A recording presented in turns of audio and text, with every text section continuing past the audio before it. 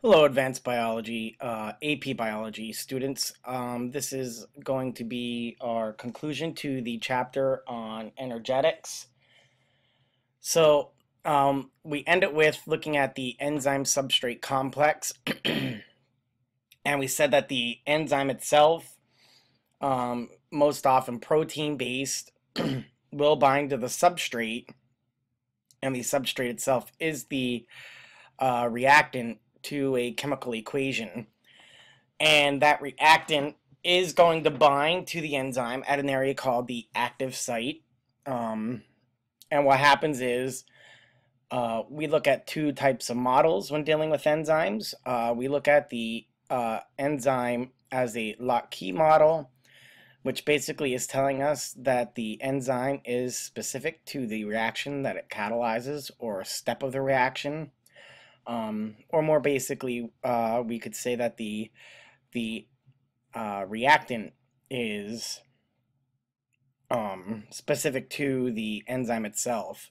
And then we look at that when that reactant is going to bind, or that substrate is going to bind to the enzyme at the active site, we get this induced fit model where the enzyme will change its shape to basically kind of hold that reactant in place as the reactant is going to be converted to the product. So, and please know that when I say reactant again, that is referring to the substrate of that enzyme.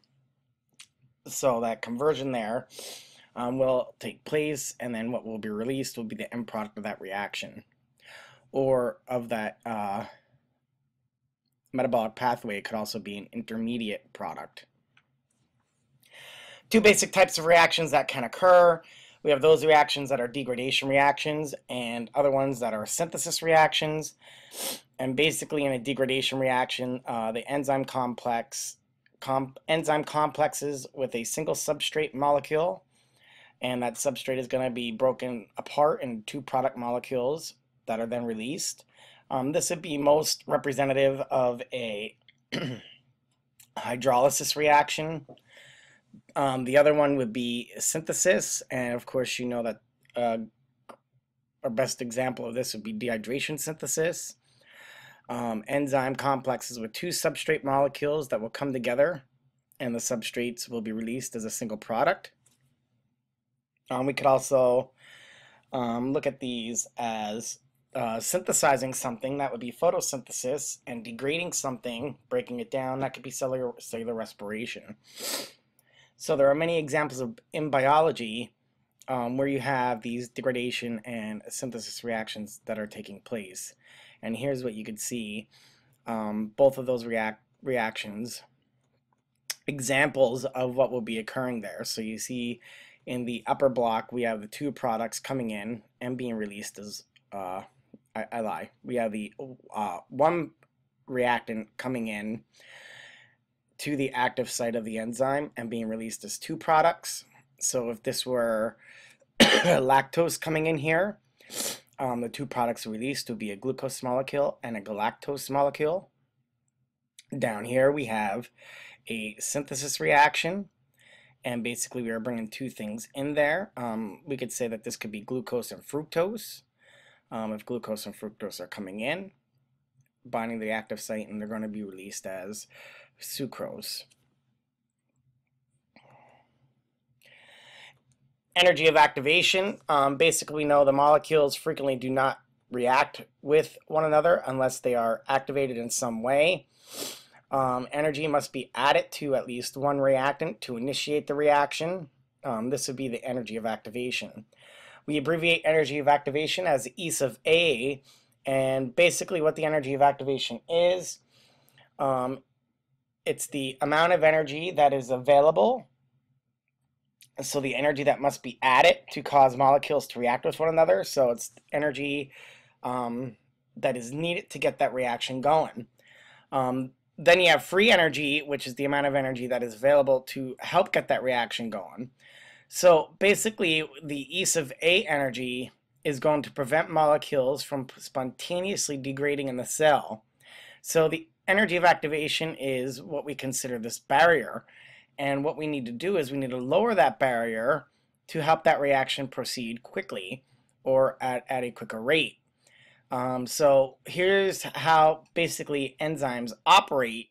They're going to come in and they're going to help to lower that energy of activation.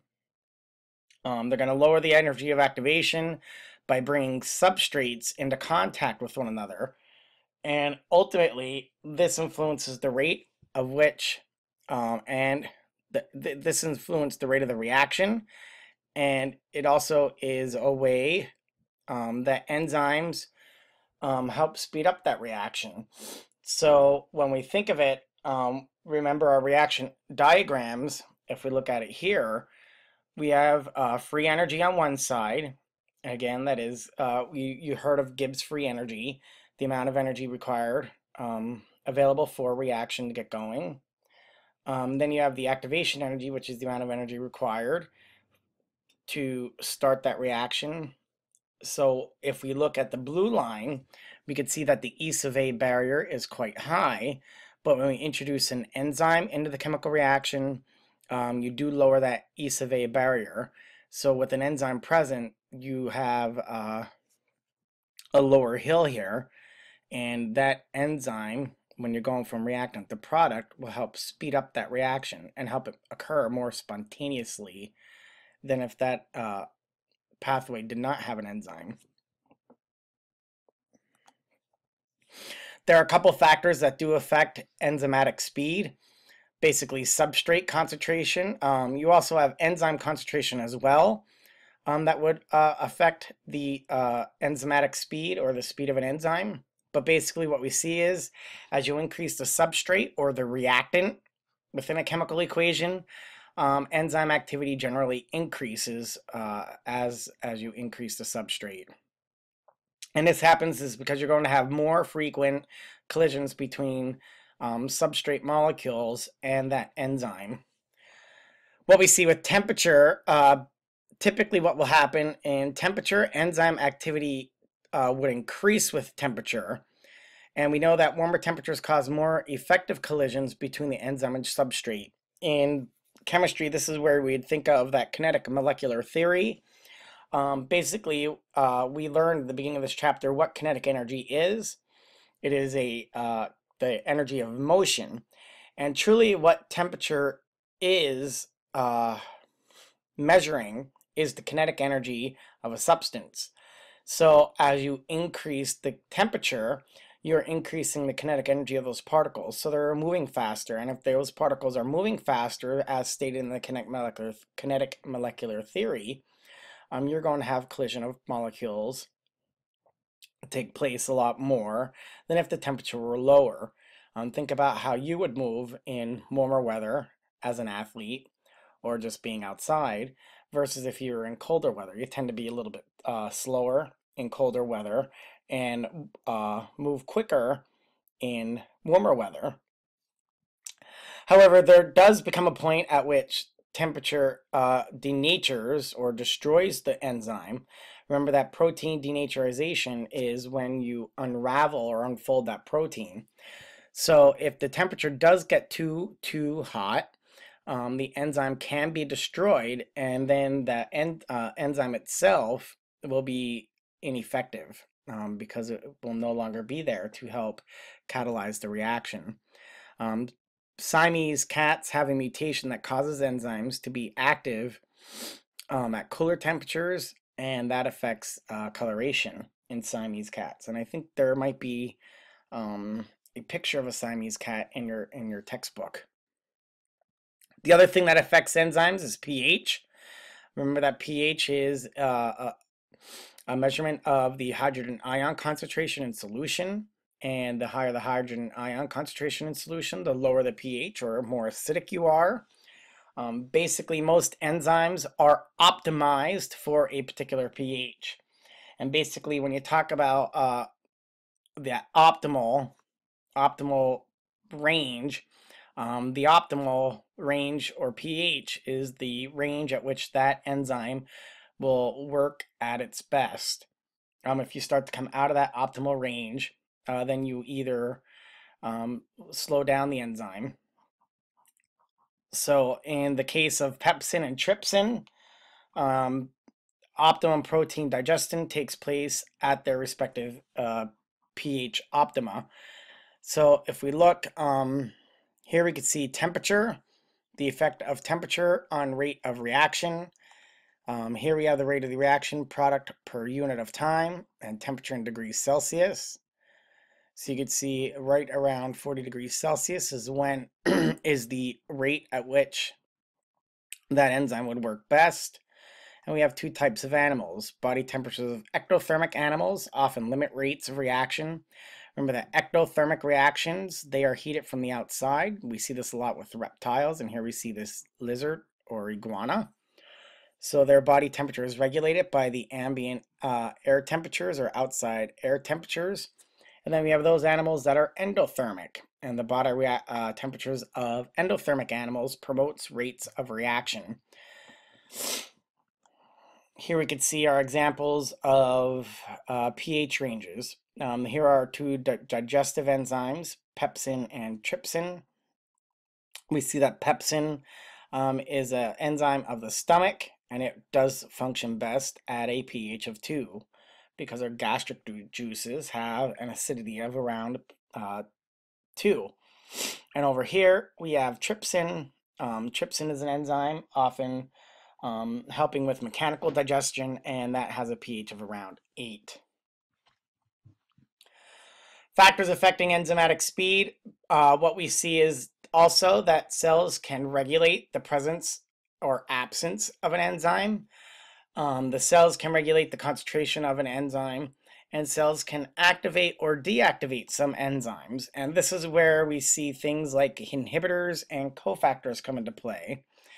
So what is an enzyme cofactor? Well, molecules are required to activate enzymes. And basically what we see here is you have all heard of FAD and NAD plus and NADP plus. These guys are all cofactors, and they are the first two, FAD and NAD plus, excuse me, are what you see in cellular respiration. And NADP plus is what you see in photosynthesis. So cofactors themselves, basically, these are inorganic ions or non-protein organic molecules that are found at an active site. And basically what's going to happen is when they are at the active site, they are going to help that enzyme be active. These ions and molecules like FAD, NAD plus, and NAD plus are going to be there at that active site for when that substrate would come in. The other thing is a coenzyme. Coenzymes are non-protein organic molecules. The non-protein organic molecules, basically, these coenzymes are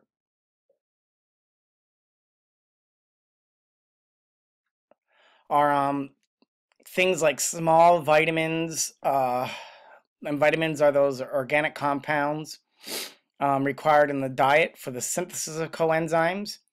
They can be other coenzymes themselves. Vitamins are part of a coenzym's molecular structure. It is very important. If a vitamin is not available for the making of coenzymes, enzymatic activity can decrease and will result with a vitamin deficiency disorder. You might have heard of niacin. If you heard of a niacin deficiency, that is going to result in a skin disease called pellagra, and riboflavin is a deficiency resulting in cracks of the corners of the mouth. That is the Siamese cat. Here you can see the cofactors at the active site. So there's our cofactor on the active site of that enzyme there. And basically when that substrate binds, we do see that eventually that product will be released.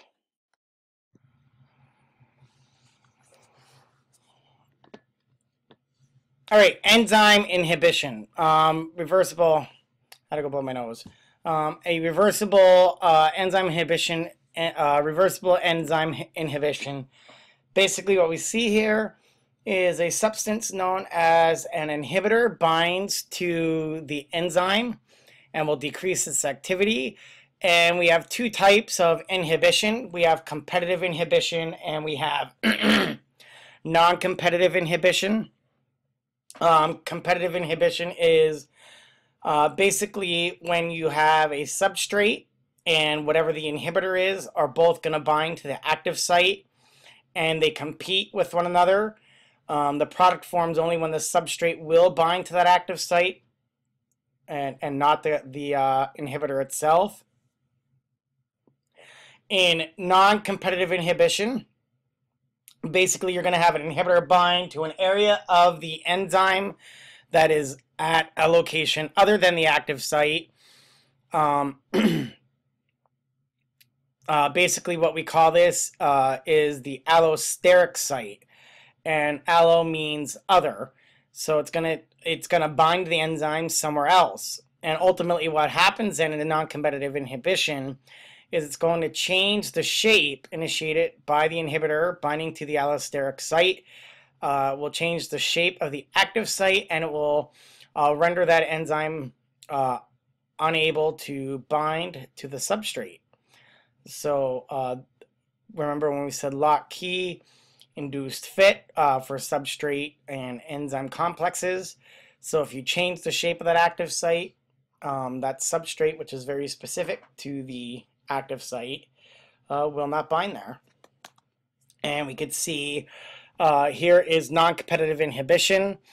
So E sub 1 is the enzyme.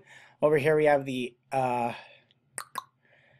allosteric site, and over here we have the reactant.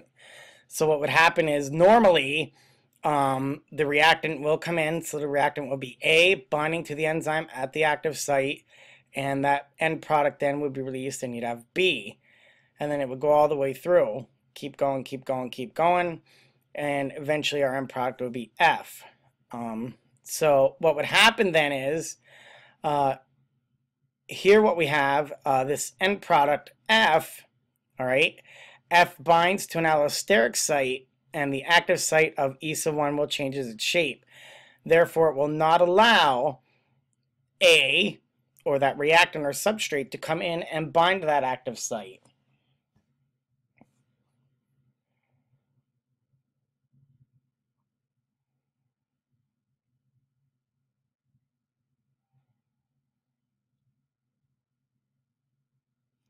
Okay, so you can see that there. Overall, when you talk about inhibition, the enzyme is not hurt or changed or destroyed or damaged in any way. This entire process is irreversible. Often we do see this in a way, if we are starting to build too much of a product, the body will come back and inhibit the production of that particular product until it is needed again. So that way we don't produce an overabundance of it.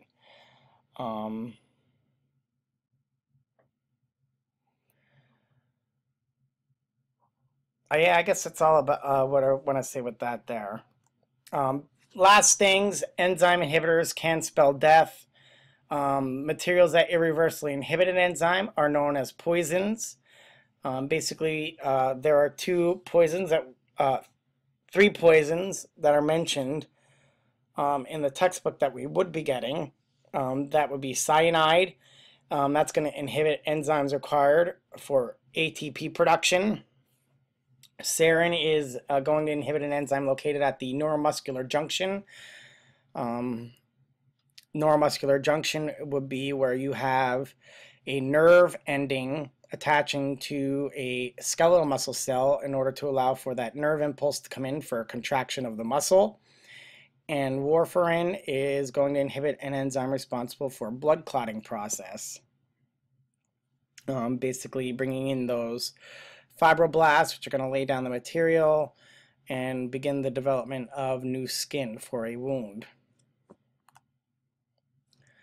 We also have oxidation reduction reactions, and very quickly, because we have done this before, in general, oxidation reduction reactions or redox reactions are electrons being passed from one molecule to another. Oxidation is the loss of an electron. Reduction is the gain of electron. When you have one occur, the other one is taking place at the same time. So one molecule or an atom is going to accept that electron, which is given up by the other. In the production of sodium chloride, sodium is oxidized and chlorine is reduced. This is a new acronym that I've learned, but you could use oil rig. Oil rig is oxidation is loss, reduction is gain. When we look at our two equations that we are going to study in detail in the next two chapters, photosynthesis and cellular respiration, we will look at a metabolic pathway that is driven by enzymes and a series of oxidation reduction reactions, where one molecule will be oxidized and losing electrons and other molecules will be reduced and gaining those electrons. So this is our next focus. The chloroplast and photosynthesis. Chloroplasts are going to capture that solar energy and use it to convert water and CO2 to a carbohydrate, and hydrogen atoms are transferred from water to carbon dioxide as glucose forms. Carbon dioxide can be reduced and water will be oxidized initially in photosynthesis, donating those electrons. This energy is provided by solar energy, and the reduction of CO2 to form a molecule of glucose stores 686 kilocalories in the chemical bonds of glucose. Living organisms can then oxidize that glucose and basically make ATP. So when that ATP molecule, we know, is that energy is stored within the bonds. Cellular respiration consumes oxygen and produces carbon dioxide. And the equation is the opposite of photosynthesis equation. Glucose being oxidized, lost hydrogen atoms, and oxygen has been reduced to gain hydrogen atoms, and therefore our end product is water. Cells oxidize glucose step by step, and the energy is stored and converted to ATP molecules. And basically what we see is photosynthesis and cellular respiration form a cycle where the carbohydrate produced in chloroplast becomes the fuel for cellular respiration in mitochondria. Carbon dioxide released by mitochondria becomes a substrate during photosynthesis as chloroplast. And basically what we see is both organelles are involved in a redox cycle where CO2 is being reduced in photosynthesis and a carbohydrate is oxidized in cellular respiration. The energy does not cycle between the two organelles. It flows from the sun. It flows from the sun through a series of steps of photosynthesis and cellular respiration, which we will call metabolic pathways. And eventually, because we know of the laws of thermodynamics, eventually it becomes unusable heat when ATP is used by the cell. Because during every energy transformation, you only get so much energy out of there, and the rest of it is lost in the form of heat. This also really does give you an overview of the relationship between autotrophic organisms and heterotrophic organisms. So that is all for today. Thank you and have a wonderful day.